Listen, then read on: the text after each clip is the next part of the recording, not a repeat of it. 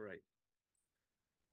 All right. From the studios of Fairfax City, we are very grateful that Bernd Friedman accepted our invitation to our show. Bernd, welcome to my humble podcast. Hello, my pleasure. No problem. Bernd, let me go back to the beginning. How did you start in music and tell me about, where your family in the music business, were you taking some piano lesson when you were a kid or guitar lesson? Let's go back way to the beginning. Okay, the beginning is 1979 when I started recording. Generally, like an idiot would do, with literally no knowledge about music because my parents didn't have any musical background. The only sound source at that time would have been TV or radio. Basically, the hits of the late 70s. That would be the information source. So the recording process started in 1979 because I was fortunate to own a tape deck and a microphone by then and decided to record everything. So ever since that time, I have an archive of all the tapes of each session has always been recorded. So I would not have started making any music without the opportunity of recording it at the same time. I see. And so over the years, until the recording devices would be more professional, I accumulated an archive of hundreds of tapes, which functions as a perfect audio diary. So I could always look back into the archive and see what the thinking was. I could relate the audio archive to my personal history, to events of the past, because any recording would also be a memory device. You would record your memories. They are imprinted into the audio. But obviously, in the very beginning, I didn't have any instrument. So I was building instruments myself with a shoebox, rubber bands on top of the shoebox, the microphone inside of the shoebox, and lots of found objects that would make any noise. And I would invite my sister or my close friends to cooperate in the recordings, to make noises themselves.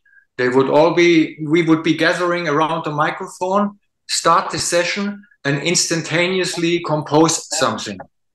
I got it. Yeah. Then we would make a break, announce the next track, and start composing instantaneously the next track, and so on, until the tape was finished. So I'm used to create the music instantaneously, and it has been a method of performing even on stage. So later on, in 81 and 82, we formed, like my group of friends, we would form bands in any constellations and partly record in a rehearsal room or perform live in the same instantaneous fashion. That means the principle was to never prepare, to just get the first take right and see if it makes sense anyway, no? in the end.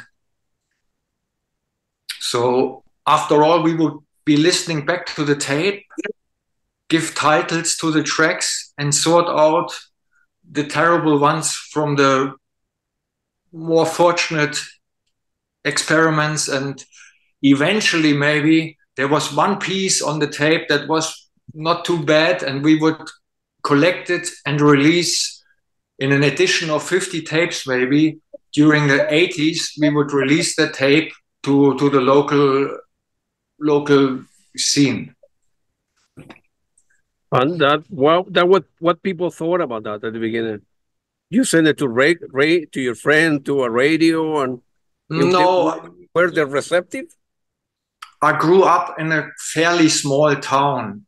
I see. Yeah. And I should add that I didn't conceive myself a musician early on until the early 90s, because there was a second career, so to speak, developing, which was the arts, the fine arts. Yeah. So in the 80s, I decided I should pursue fine art studies, and that's where the energy went during the 80s. So I started studying fine arts in my hometown, which is Kassel. And most of what we do there, what we did there, wasn't visual arts, but we would continue exploring sound territory, more or less, performances related to the field of fine arts. We would maybe develop soundtracks for other artists to perform, or would perform live, and also record tapes. So most of it was concerned with music, but still I wouldn't consider myself a serious part of the music scene. So I didn't reach out to labels simply because I wasn't confident enough of being a musician, and secondly, there weren't many opportunities in Kassel. We've had the record shops, we've had a music scene, but there weren't any labels around, for instance, or publishers.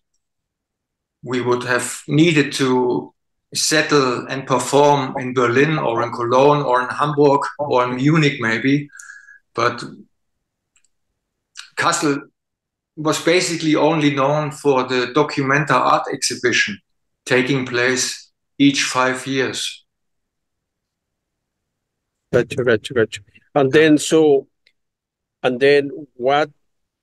So you went to that part of your life where you study, painting, performance, video.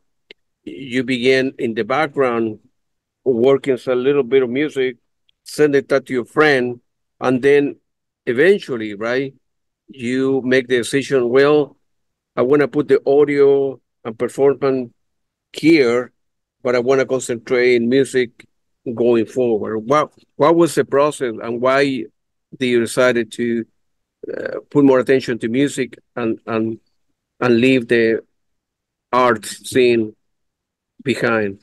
You needed to mature as a musician. You felt that. No, it's been a deliberate decision. At a it. certain point during the 80s to the late 80s, where I've had already accumulated a private archive of lots of different musics, solistic or in the band context. Yeah, I would in parallel investigate into fine arts. I would have had a job as a guard in a museum where I kept watching the paintings and taking care of the painting, so to speak. It's just what you do as a student. You hang out in the museum and you watch the audience, the spectators meandering through the museum. And I noticed that the art object is not something I'm interested in. I would recognize that the impact that the piece of art as an object had on a spectator is not comparable to the impact an audio piece can have on a listener. There's no relation.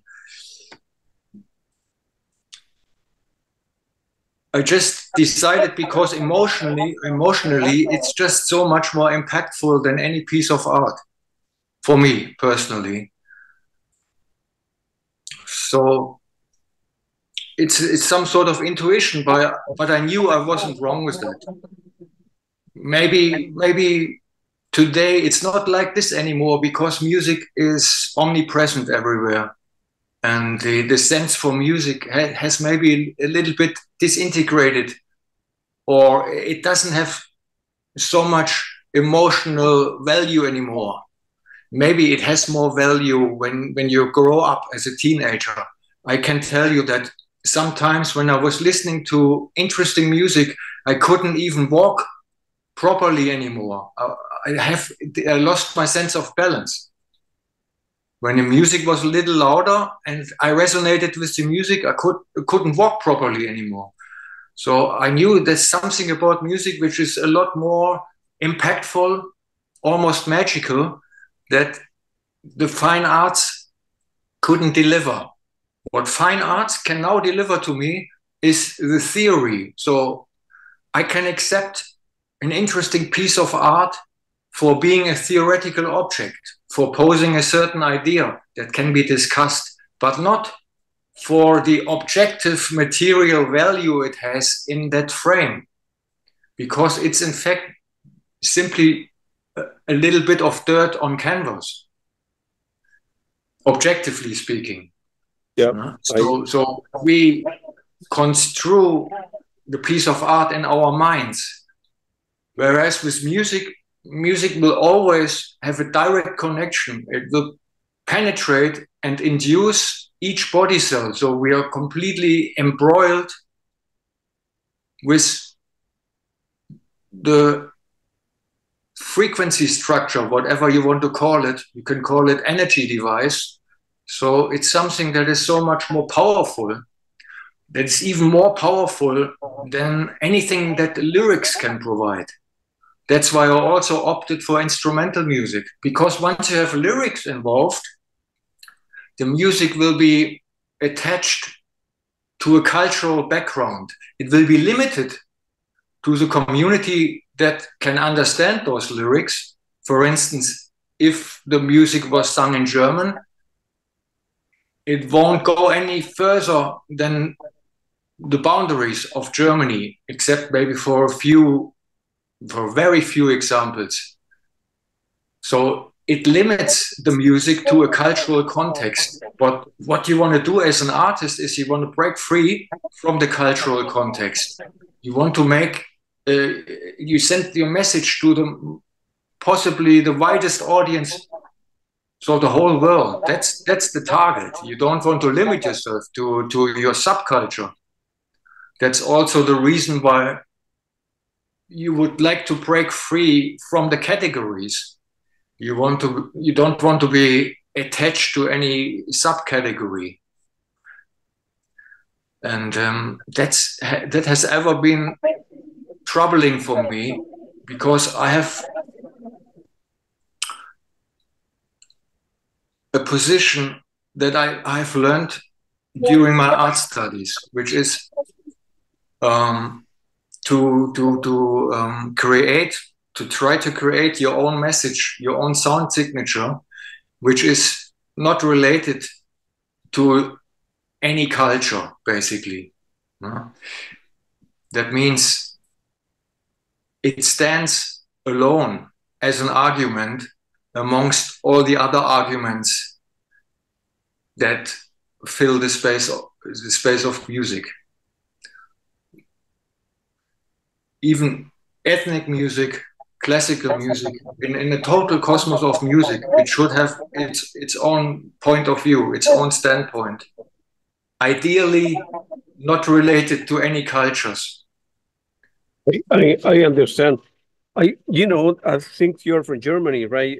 Berlin has always been the capital music of electronic music, right? So people like the Tangerine Dean, the Klaus Schulze, the Peter Baumann, Manuel Goshin, Asher Temple. So were you listening that kind of music when you were, I don't know, you finished high school, you were 18, what they call the gymnasium in Germany, and then between 20 and 22, those were bands that were important in Berlin. You were living in a different city, and that was before the internet and before cell phone. So it's not that you could go to YouTube, electronic music, Tangerine Dream, Peter Baumann, this or that, right? So were in early any like was you knew who they were, or in many ways influence you, or Yeah, yeah, we've. I have tried to cut the story really short when I was talking about the 80s, but yeah, there was so much happening in such a short period of time yeah, that even a year as a measurement wouldn't mm, accommodate all the things that had happened. For instance, 1981 is a key year in that respect, where we've had a stylistic explosion. Most of the landmark recordings would come out around the year 81 in Germany and internationally, because the do-it-yourself methods would develop. The machines would be introduced into popular music. The tools would become more cheaper. Just the music had this infectious, this widespread effect on such a broad public that from then on you would be so keen to check out all the music that was available. And of course, the most significant bands had already released their records by then. And friends of mine, the older friends, they would have listened to Ashra Temple, Tangerine Dream, and I grew fond of those bands quite quickly. But first of all, I would have started. The most impactful track of my life is probably Tubeway Army, Our Friends Electric, before everything else, because it was available through the mainstream. It's such an outstanding piece of pop music that is unthinkable of today being on top one in the UK charts for a few weeks, because it defies all the recipes of pop music. It's not even singing, there's no refrain, it's just a challenge. It puts the recipes of pop music to question, in fact. It was so impactful that I would be listening to it like days long, nonstop. wow, And yeah, in the same way, I would listen to Jean-Michel Jarre. I just thought, oh my God, this sequence, this short section is so beautiful. Why doesn't he produce it 10 minutes long? yeah, When I started playing drums in 1982, I would start playing drums along to Jean-Michel Jarre's synth sequences. yeah, wow, yeah, Yeah. So all the music that was somehow strange, I would immediately embrace it. So as if the consciousness is always looking for something new, to make a new experience. So with your own music, or me with my own music, I would try to allow consciousness to make another new experience. Probably that's also part of the reason why we decided to compose instantaneously, like so many other bands did. Can more or less would have done it. Not all of their repertoire, but a great percentage of their repertoire is instantaneous composition. And I would guess Amandül, Tangerine Dream, and Ashrat Temple, etc., Klaus Schulze, they would create music in the same way, on the same principle. Just to not predetermine anything, but let the magical moment happen by sheer practice, by approaching this very moment. If you predetermine, if you preempt that moment, it will slip through your fingers. So it's already gone. It's very unfortunate thing. Music keeps being a great mystery. That's why you will still be here in 20 years and do these interviews, I suppose. You will always hear something different. yeah, yeah. Like I told you before we got recording music, I'm not a musician. I don't play any instrument. I don't know how to read music, but music has always been an important part of my life since I was a little kid. And uh, I knew back then that I wouldn't be a musician because I don't have the skills. But I was buying music when I came to the United States to study. I go to a lot of concerts, and I realized at the beginning, the electronic music was important to me, right? So I knew who Amoldou was and Can and Tangerine Dream probably was the first band that I listened to in that realm, right? In that electronic music. And then eventually, right after finished my graduate school, I began going to concerts, buying music, and I realized that I have a wide range of stuff, right? So there's some music I don't understand. I suppose I don't like it, but but I always fascinated by it's appealing to me, the jazz, the rock, electronic music, your type of music, film score. I knew at the time who Popol Vuh was, and they were, and I interviewed a couple of guys from the band, and I began buying a lot of music, you know, uh, soundtracks, right? Yeah, movies that I never seen, and I put my headphone and I try to think how this music could be used in a movie or what the directors were thinking about that, and vice versa, right? I have seen a lot of a lot of film score that are important to me, where the music is not that great, according to me, right? Sorry, So where the music is not? it's not that great. I have seen a lot of music where the movies where the Yeah. music is not great, and for the film and I realized, well, I like a lot of stuff. Some music it's appealing to me, right? And others do not. So I during the pandemic, right? I decided, well, I'm working from home. Maybe I should open a radio. Send the link to friend. I open another one, and in a way to pay tribute to all the musicians out there, I opened the YouTube channel, and the rest is history. So it's I'm very happy to talk like people yourself about them expressing how music came to life. Why music is important to them, how difficult it is to be a musician, and so forth. So it's it's a long answer to yeah. It's we live in crazy times, and music in many ways, in my opinion, can, I hope, save the world. So um, Yeah, but it's also been weaponized at the moment as a tool of identity politics. You know what? In the 80s, there yeah, was this new slot was introduced into the record shop, which was alternative music. So from then on, more and more slots were introduced into the record shop. Like you would have world music there yeah. next to the Beatles. Mm. So why would the Beatles not be in the world music section? Because the Beatles are listened to all over the world. All right. They Yeah. belong to world music. So Mm. what you can see, all those categorizations of music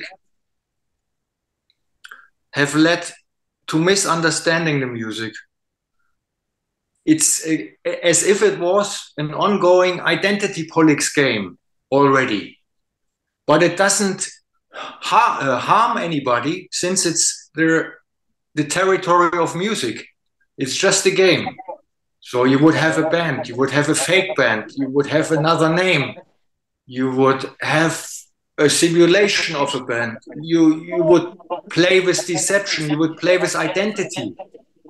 Mm. So now we have so many categories of house music, so many categories of heavy metal. So we are trained in constructing identities. And it didn't occur to be a problem until now, where we actually have the identity politics going on all over the place. You have to be on the right side. You have to virtue signal which side you are on. You cannot play live in Russia anymore. Otherwise, you get a shitstorm. You cannot do this and that. In other words, now the music has also been weaponized. Beforehand, the distribution platforms would be weaponized. They would ask you, no, not ask you, they would exclude Russia from the territories of music. You're not allowed to sell your music to Russian people anymore. I see. So it's really sad, and especially with the seizure that the so-called pandemic has posed upon the society, it's gotten worse. We've had DJs making lockdown sessions or playing in clubs without any audience. How crazy is that? They would say, we are DJs, we don't care if we have an audience or not. And now, after the so-called pandemic, they expect to have an audience, but they prove they don't need an audience. So why would the club need the DJ in the first place? They have proven that the people are not of any importance. What I'm saying is, unfortunately, even the magical world of music has entered this political battle. And it's very difficult to push aside. That's why I'm always opting for the musicians to keep outside of the culture, because music is so much more powerful than the political game. Yep. Yeah, all people of the world will be able to resonate with the music, despite of their traditions, despite of their culture. And that's something to explore with the music. And so it's important not to be embroiled into these games, because in the end of the day, it's just a distraction, because other more important political things are being introduced in the background while the people are fighting against each other. I know it makes a lot of sense, and I completely agree with you. In one of your first recording was done with Wolfram from 78 to 82. I think it was released under the name TOHX in 89. So at the time you began, I think, playing live right? You were living in Cologne, I think, right? And so you No, decided, not yet. No. I was still in Kassel. The work I did with Der Spürer, yeah, is dating from 86 to 91. Yeah, got it. Yeah. But I was still living in Kassel. I got it. And then did you end up moving right after that? And yeah. And where you and you began playing live, I believe, right? I think the first live concert was in the high school with a 3-piece band in 83, 82 maybe. I got it. And then we would have small gigs in a band called Rap El Tox, which is 3 pseudonyms, like instantaneous composing. The group existed 1 year only, unfortunately. But from then on, you could say every 2 weeks there was a new group constellation, a new formation. It was really crazy, as I said, an explosion of creativity and stylistic heterogeneous visions of music. Really too quick to keep track. Fortunately, I have the tapes, but it's not worth mentioning all the different projects, I don't think. But it became more serious in the early 90s, by which you may have heard of Some More Crime. Yeah, It's been the first project released a record to a wider public, or in total three records to a wider public until '93, when I went to Cologne. I got it. I got it. And still, I wouldn't take my my career too seriously, because by then I wasn't able to make a living from the music. But by the end of the '90s, I was asked to compose stuff for video and television for a more functional, like commissioned work I would do in parallel. So from then on, I managed to make a living from the music. And this was when I thought, okay, all right, I should take this more serious, and I cannot do anything else from now on if I want to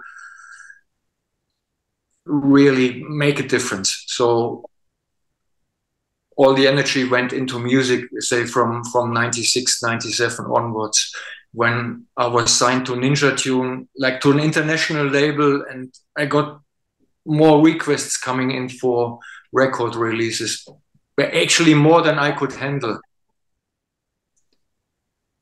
So from then on, I think the whole career turned into something serious, more than just experimenting. Yeah, also promotion was involved, and selling yourself. All the trouble began, basically. Yeah, I know exactly what you mean. And then I think around some year later, in the year 2000, you launched your own record label. I think it's called Nonplace. I think you have close to, I don't know, more than 50 releases to date, right? 57 currently. 57. I got it. Wow, good for you, man. Yeah. How difficult it was to open up your own record label and then begin promoting and recruiting artists that can be there and so forth? Yes, but I had a really helping hand. A very good friend of mine, Oke Göttlich, who would then, after that project, he would open up a digital download platform himself, a company for the digital distribution of music. He would help me set up the label, and he would also be, you would say, the manager, the person who would represent the label to the distributor and to other labels in the international music world. It was also him who encouraged me to do it, because even in 2000, everybody else would tell me, forget about it, it's over now, the sales are going down, it's too difficult, everybody's making music.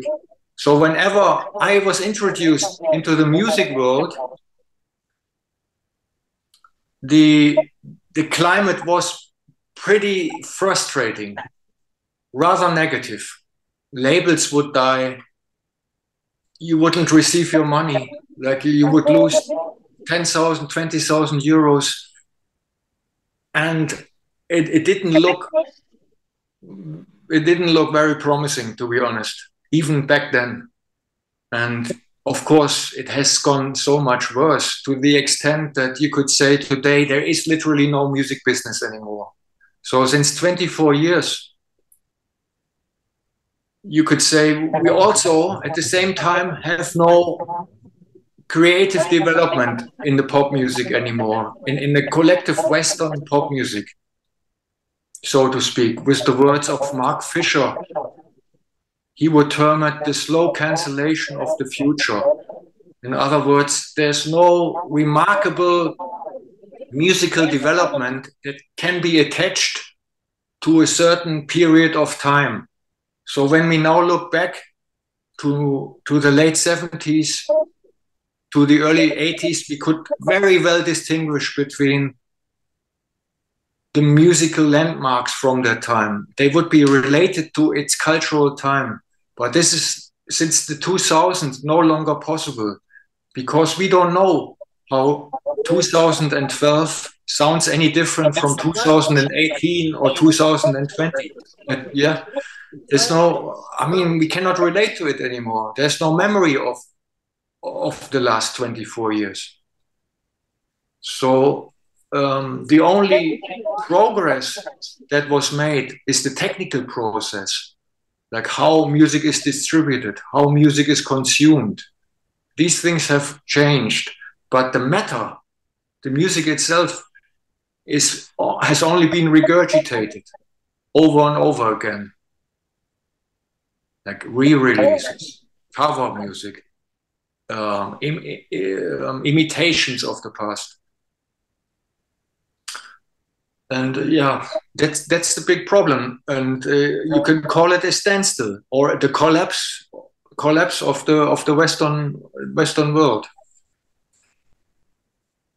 Yeah, yeah. It's the and like you say, you know, even if you have a record label with great names, a great musician, you know, fewer and fewer people are buying CDs and vinyl. You know, the things go to a stream, and people don't have patience. They will listen to a record, a CD in a minute. You know, 10 seconds for song next, 10 seconds next. The Spotify. You need to have like a millions of hits to get a check for $10. Bandcamp is fair because you get 90 cents of a dollar, right? So it's you know, it's very difficult to be a musician today. Very difficult to make a living on the music business, you know, and especially in your area, right? So in your field, you know. So um, yeah, it's That's I don't know. true. I don't have the answer. I don't. It's There are the yeah. answers are not so important. The right questions are important, I think. Yeah. For instance, we could ask ourselves how much of the current problem has to do with a history of deception. So, how much of the whole process of the popular music development has been instigated by the military or not? How much of it is maybe a product of a military operation under the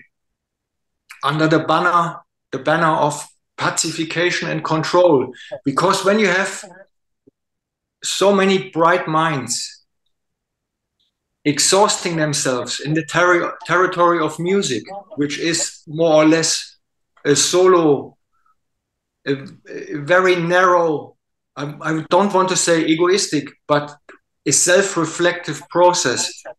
Those people will never investigate any energy into the public sphere and form resistance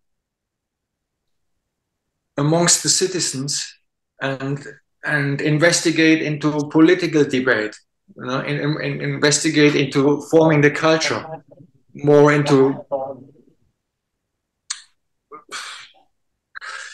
because everybody's instead concerned with their own careers. Yeah, no, I know exactly. You know, I know exactly. I'm not sure because I've not been brought up. My socialization is the early 80s, basically. But I wonder with the Beatles and those bands from California, how much is actually based upon Tavistock, mind control, and those secret service investigations. Also, Timothy Leary's approach to the effects of LSD and so forth. There might be something in there which is not yet fully analyzed and would shed a completely different light on musical production until today, a different sort of light than we tend to believe. And we tend to discuss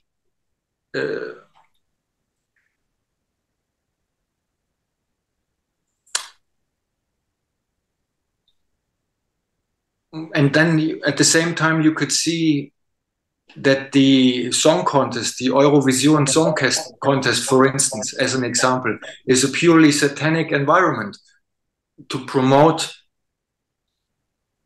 everything but music. It sells sex. It's just a horror show, if you like. And that's not arbitrary. These projects follow a certain script. And some people, some clever people may think, oh, this is how it works, so we have to assimilate to that.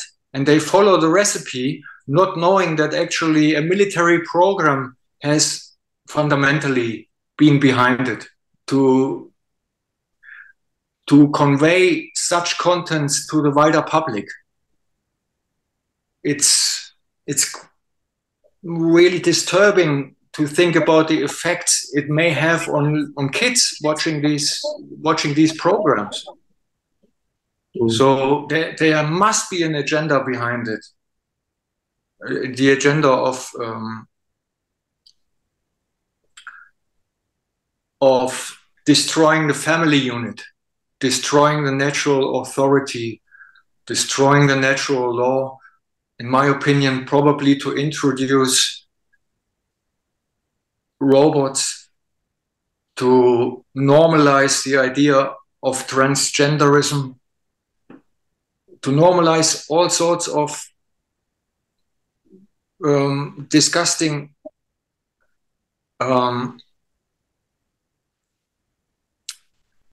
egotistical values, like pursue your pleasure in life. Yeah, you are the most important. You have to make yourself, you have to express yourself, basically. No? You have to follow your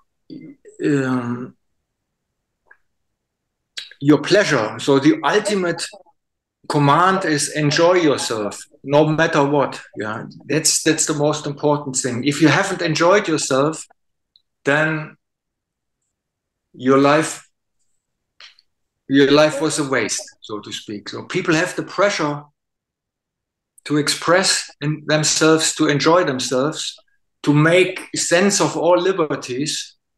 And the question is, what do you do when you jump into an ocean and someone tells you, okay, now you can swim into any direction you want? Is this sense of liberty, which I suppose the strategy in there is to atomize people from each other, to cancel the bond between friends, between family, between natural relationships. So everybody is pursuing an egotistical career in order to fulfill their desires, their fantasies. I think that's a big complex that is conveyed with the music today, unfortunately.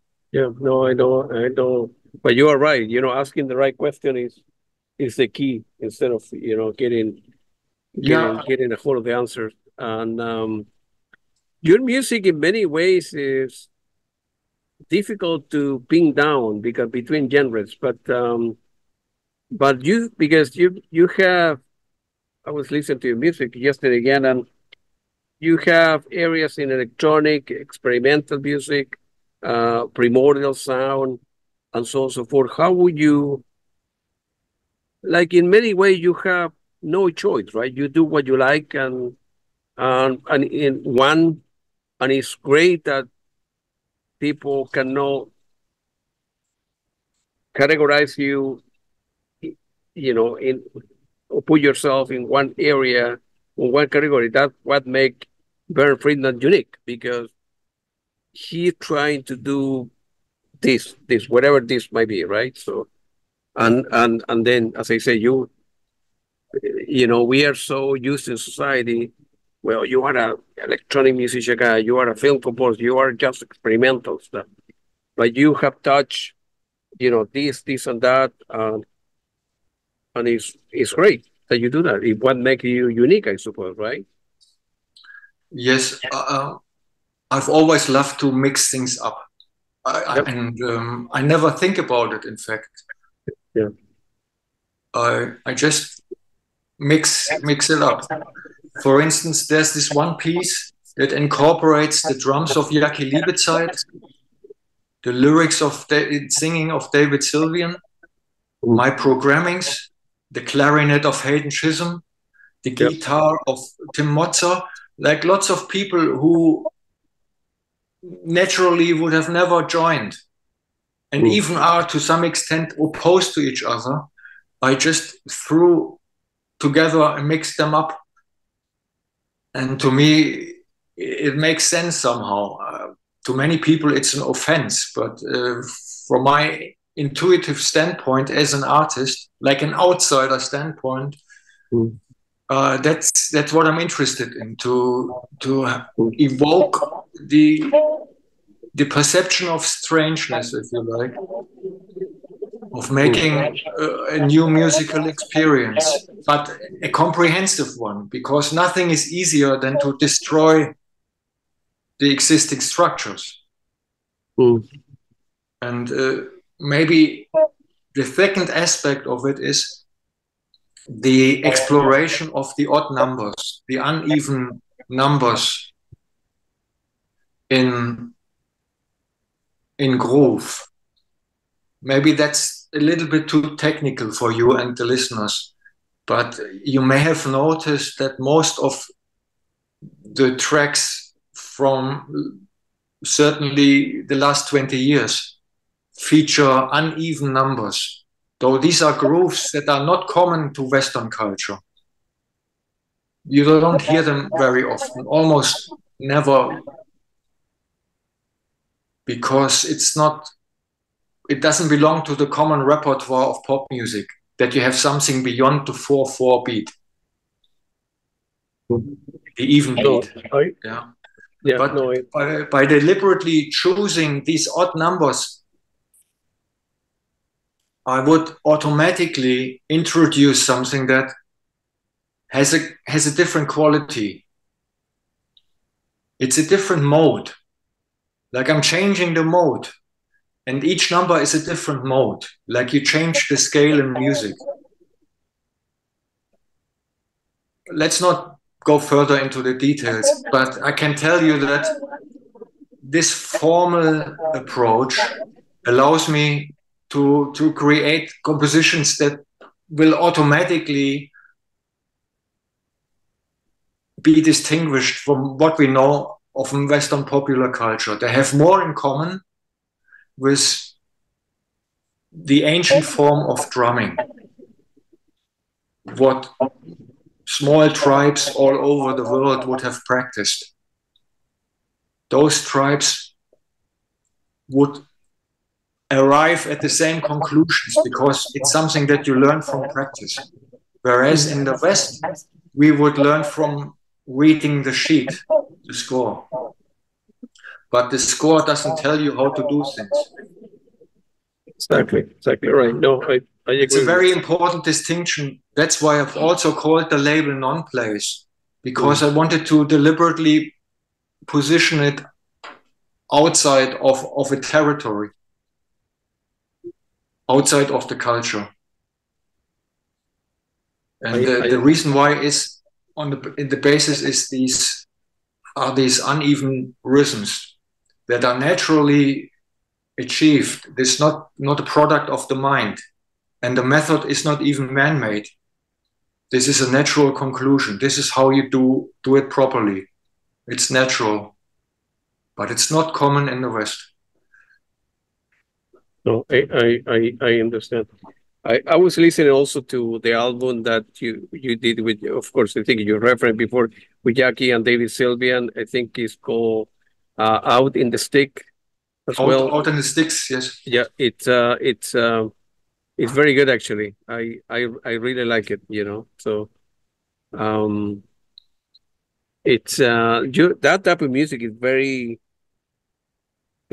it is very appealing to me, but it's you go in, it's not appealing to mass audiences, right? So it's and you don't have to be, you chose to do this type of music and that's your life and so forth. But it's like a niche, right? Which and that's a great album. That's very good.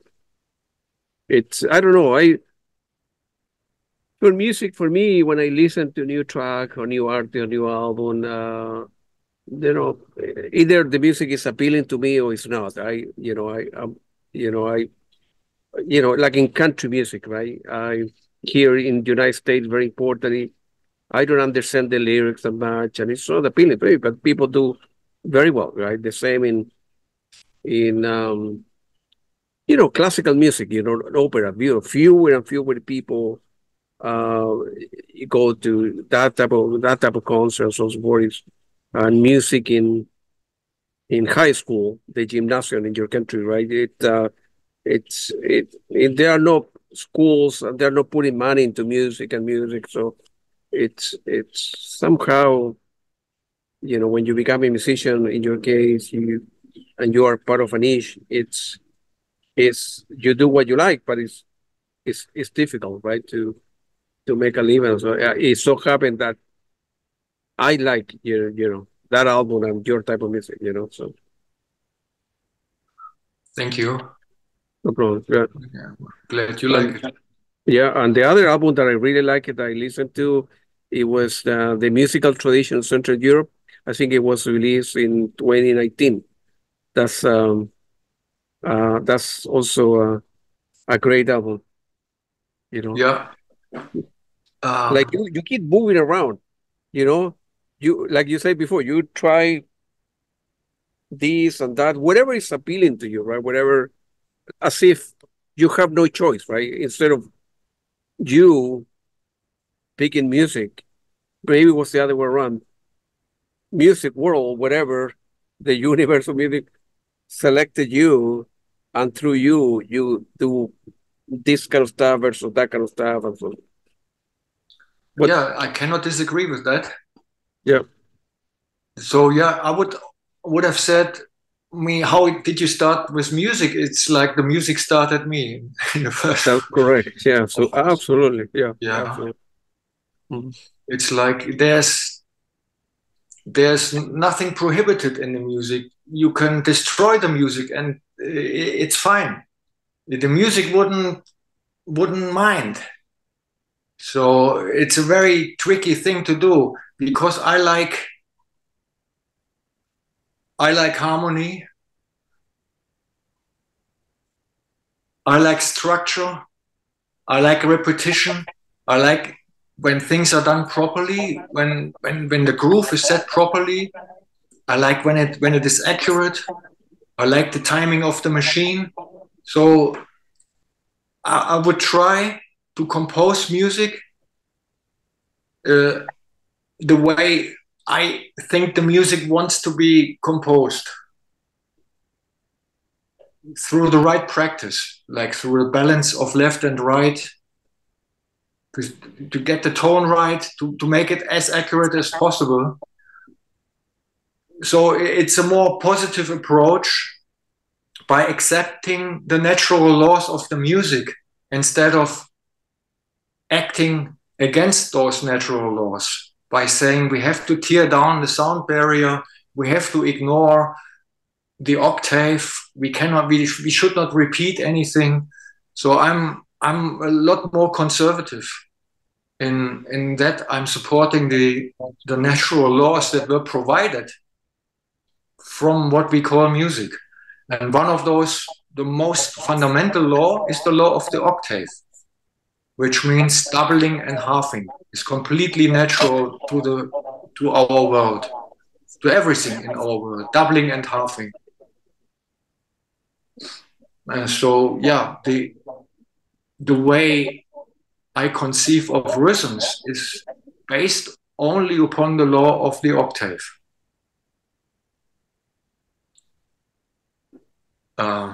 It's very difficult to understand that unless I would explain it in detail, and it would take me 30 minutes at least to explain it. I don't. Yeah, no, I know what you're saying. But what I want to say is, I'm trying to see how the energy wants to flow instead of imposing my composer's will onto the music.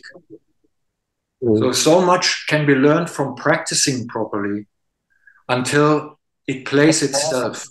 That's part of the reason that João Paes Felipe, the drummer I work with now, and me, in our new project, we have coined the term automatic music. So the music with the right formula, the rhythmic structure executed in a proper way, in a natural way, will automatically compose the right music. It will automatically throw out the right results. That's the notion that we have of the music. Yes, I understand. Yeah. Let's talk a little bit about Night Horses and the collaboration with David Sylvian and his brother. I think it was in October 2023. I think David Sylvian was promoting his album called Blemish, and I think you end up meeting them in Cologne. I think David Sylvian listened to your work, and he liked it, and feel free to elaborate how that happened. I think I read that somewhere that Steve was, David Sylvian was working with his brother. They were not, reaching a point to this can be released. It's great, but we are not there yet. David Sylvian began to restoring Blemish, and then they got a hold of you, and then the three of you took that particular first composition to the next level. I think in 2003, before the Night Horses, where you end up, releasing two albums. So feel free to elaborate on how did it happen. What memory do you have for that period? From what I understood, from our conversations, David and Steve would be very attracted by the way I programmed the drums on the Flanger record templates. Yep. That Uwe Schmidt and me produced in 1996 in Chile. So they were surprised to hear that all the drums on that record were programmed shot by shot, step by step. Although it sounds like there's a crazy jazz drummer playing those grooves. And I think they would like to cooperate this in their music. But first of all, David asked me to produce a remix for one of the Blemish tracks. Yeah. Maybe to see how this would be accommodated in his musical notions, and he accepted. He was really pleased by the results. So I provided him some of the sketches that I had made for Yaki and me, and he immediately wrote lyrics for it and passed me some of the ideas. And I thought, oh, interesting. So maybe we could expand the project that I had with Yaki, the Secret Rhythms, and incorporate David Sylvian singing on that project. But a few months later, he came up with another idea, telling me that there was a chunk, a bunch of tracks that he had started with Steve, and the new sketches of mine and his lyrics would fit really well into this larger bulk of work. So we decided to squeeze everything into this one new project. Got it. Yeah. But you guys were you guys in the same room, or he was sending you stuff, you do your work, send it back? So it was. We didn't work in the same studio. Huh? We did not work together in the same studio. I got it. Yeah, that's what you wanted to. Yeah, know. Yeah. We would meet up and discuss these things in person or on the phone, Yeah, but we would not work in the studio, unfortunately. That didn't happen. yeah, yeah. Um, I got it. I think the remixes that you were referring is, I think it's called the Wood Son versus the Only Daughter, right? Yes. And then then you guys, I think you guys didn't do anything, and then in 2005, right? The Night Horses was formed, and then that releasing two great records. The first one is a Snowborn Sorrow in 2005, but also was Stina involved, Everett, and Ryuichi Sakamoto as well. That's believe it or not, that's 2005, almost 20 years ago, and it's still, have make repercussion into the music business as well, because that's a great album. It's all of you working that, um, and I think I don't know if have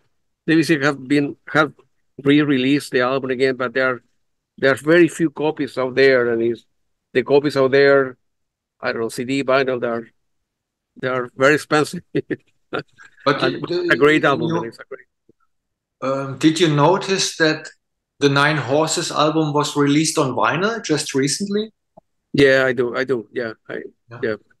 But I think they are willing to publish it once again if it was sold out. I think it would be stupid to go out of print.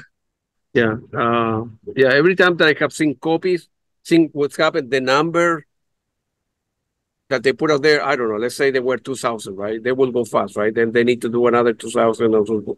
And but it's it's a great album. A lot of important people, right, participated in that album. What memory do you have from that that period? 20 years ago, right? Yeah, it reminds me of my own personal failure as a producer because I started to mix down the tracks that I was involved with myself in my own studio. Yeah. And I would cut off some of David's lyrics because I thought there was too much singing going on. So I would start dubbing and fleshing out the tracks.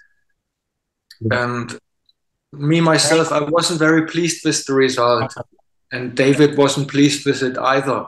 So Steve and David asked me to pass the mixes over to them so they could finish the mixing. And I have to admit, I gave up on it because I couldn't do it. For the first time, I wasn't able to do it. I don't know why.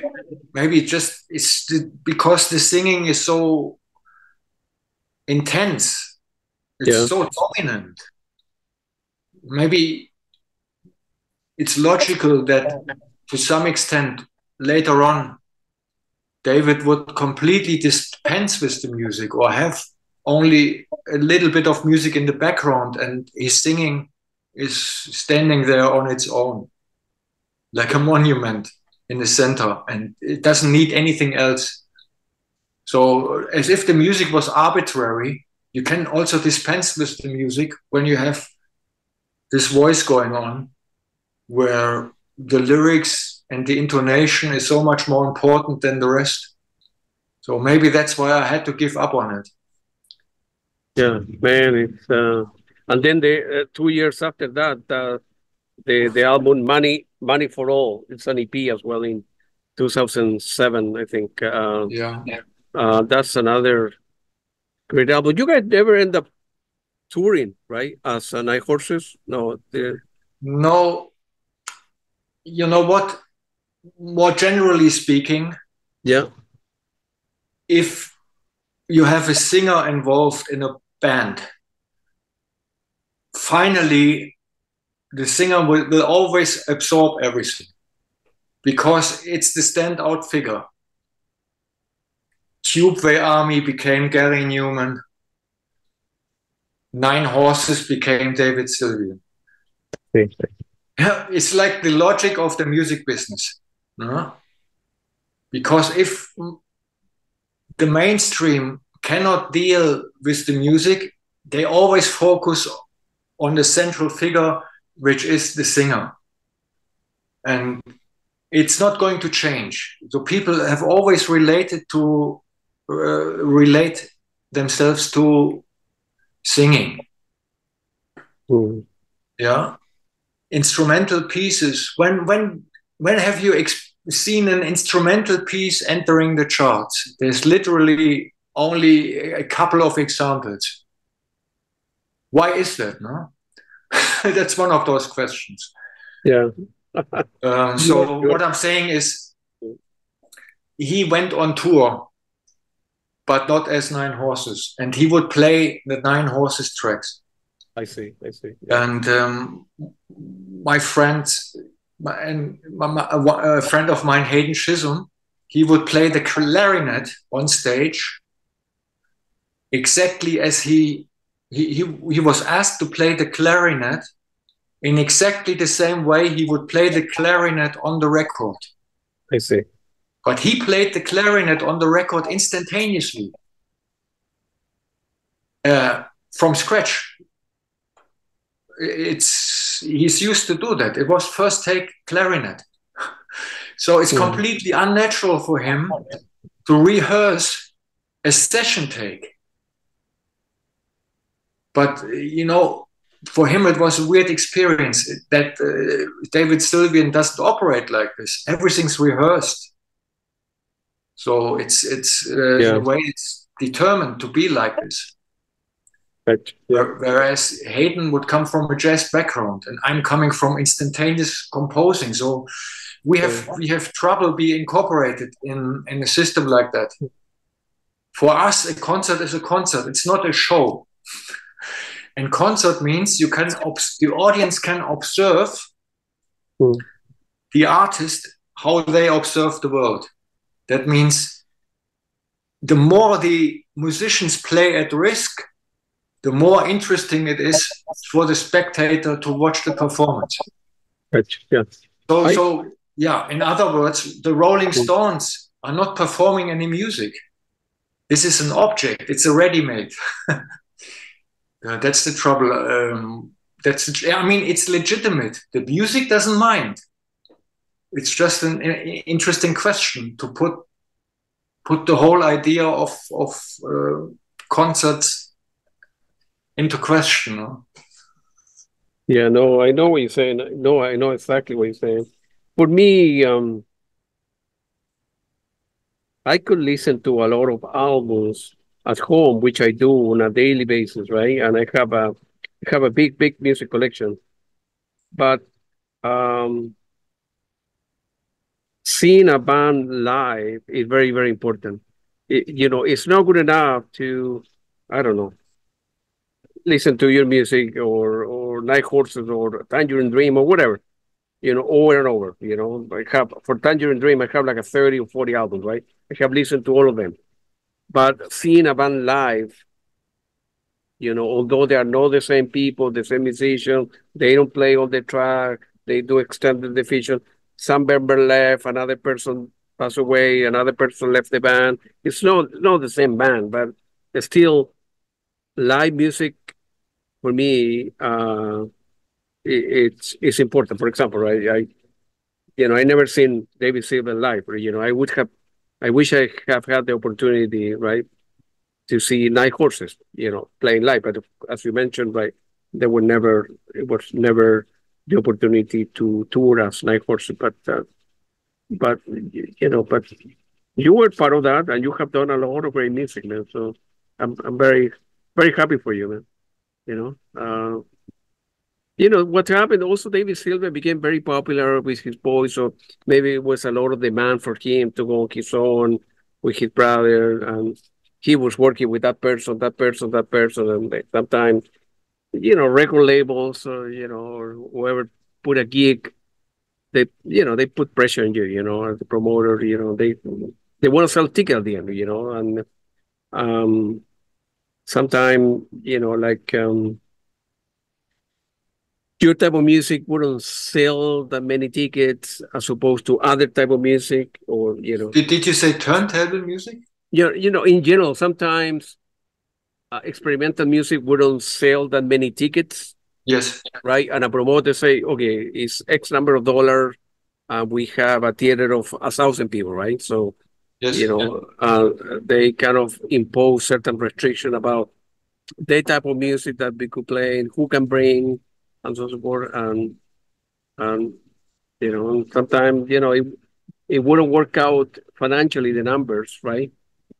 To, tour, as a group or as a project and so on, so forth. So it's complicated, so. Yes, it's getting more and more complicated because the Yeah. fees are Yeah. decreasing in a world where everything's soaring in price.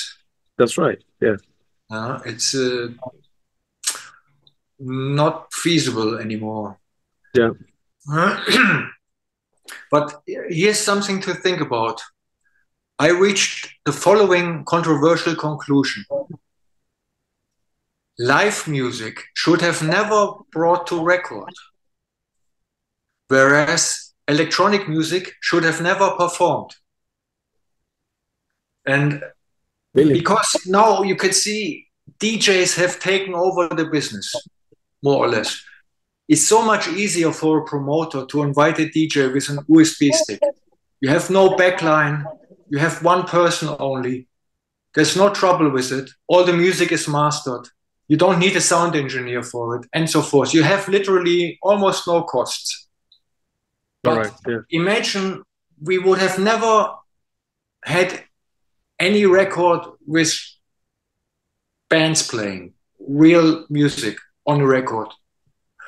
Louis Armstrong would have never been on a record. You only will have the sheets. More or less was Louis Armstrong who was the first to put his stuff on record to sell more notes, more sheets. Sure. Instead, he replaced the sheets. But now it seems the DJ more or less replaces the live music. But if we had not gone industrially to the production of industrial style products, live music would be quite essential, simply in order to listen to music. Yeah, to the music of the day. You would have to have someone playing the music. Well, No, of course, I know entirely hypothetical, of course. Yeah, yeah. But an interesting concept in a way. So it's not like the camera has displaced the painter. That didn't happen. But there's something else going on with the DJ arbitrarily handling other people's mental property and the decline of live music. Unless you're the top 5 monster bands who would always perform around the world. Yep. No, I understand. I have only two last questions. What are you working nowadays, and do you any plan for you to touring, or I don't know if you have an upcoming tour to promote your music, or no? I was hardly doing any touring in my life. Yeah. We receive a little bit here and there. Yeah. Fly in, fly out. One concert here, one concert there. It's very little only. Very little only.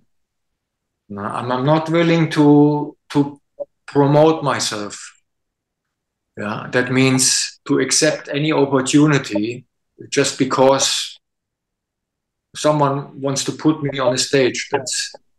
That's not how it works. So I'd rather do gardening. And we've just last weekend managed to record the material for a new record. Yeah. We is João Paes Filipe from Porto and myself. So the follow-up for Automatic Music. Yeah. Automatic Music Volume 2. And then it's going to be that available in Bandcamp, I assume soon, so where people can buy it, either buy Well, the CD or buy that's for the tape. sure. Yeah, I'm currently also looking for a distribution Yeah, because I was cancelled. You may have seen the cover of my last record, Hexenschuss, the yeah, black yeah, and yeah. white picture. The black and white. Yeah, yeah, yeah. The distributor didn't touch it because of the motive.